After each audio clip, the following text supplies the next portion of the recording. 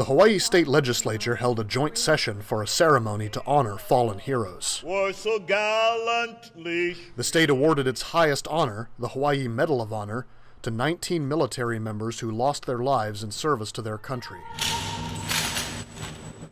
The medal is awarded to service members who were from Hawaii, attended school here, or were stationed at one of the military bases in the state. It doesn't matter whether a sailor, soldier, airman, or Marine grew up in Hawaii or called Hawaii home for only a short period of time.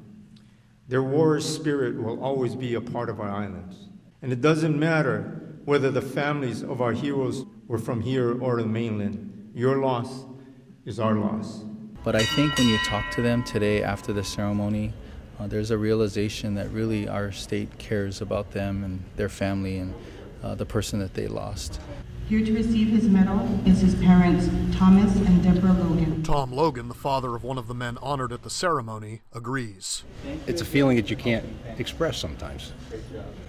And to see this happen today with everybody here, it put us over the top. His son, Marine Corporal Joseph Logan, was an aerial observer stationed at Marine Corps Base Hawaii and was killed as a result of a helicopter crash in Afghanistan. Well, he was our G.I. Joey, and he loved the Marine Corps. That's what he loved to do. He loved to fly, and the rest of the family was 100% behind him. This is the 8th year the state has held a Medal of Honor ceremony, a solemn annual tribute, an example of Hawaii's deep respect for and strong bond with the military. Tech Sergeant Michael Jackson, Honolulu, Hawaii.